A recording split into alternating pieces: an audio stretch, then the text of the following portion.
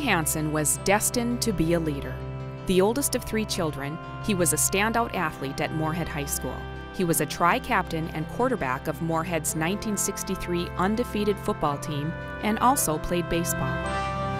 The Bison offered Terry a football and baseball scholarship.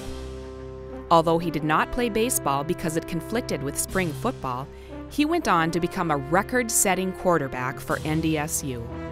As starting quarterback from 1965 to 67, Terry led the Bison to their first National Football Championship in 1965 and an impressive 3-season record of 28-3.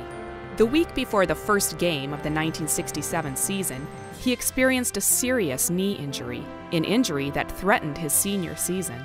Under the care of NDSU trainer Dennis "Izzy" Isrow, Terry was able to fulfill his collegiate career as tri-captain and guided his team to an undefeated regular season.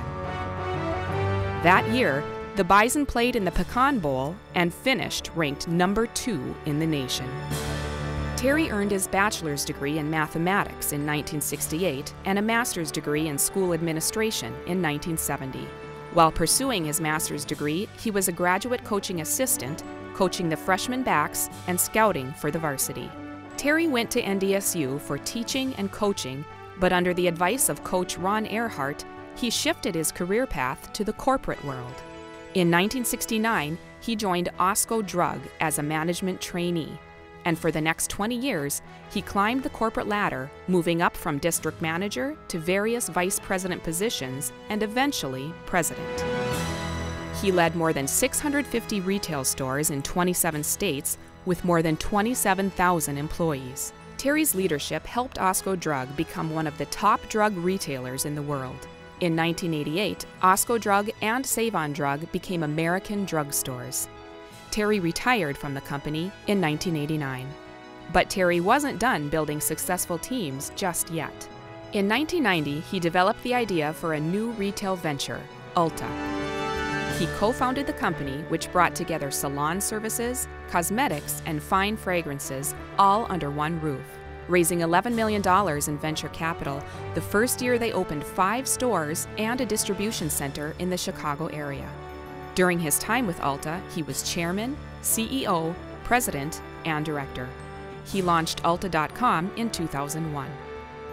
After retiring from active management in 2002, he continued on the board of directors until 2008.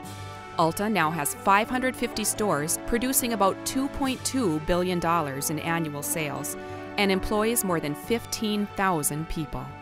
But Terry still wasn't done.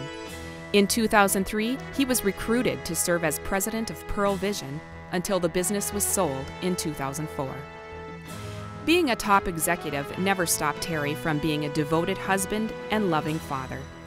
Terry is married to the love of his life, Susan, and together they have been blessed with 4 children, Kirsten, Kevin, Ryan, and Bo, 3 daughters-in-law, Lisa, Janine, and Christina, and 5, soon-to-be 6, grandchildren.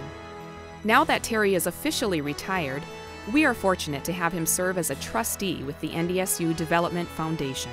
Terry has been honored for his exceptional contributions to NDSU athletics by being inducted into the Bison Hall of Fame and the Bison Hall of Champions. Today, we honor him for his exceptional talent off the field. In acknowledgement of his remarkable career, Terry Hanson is deservedly recognized with the 2013 Alumni Achievement Award.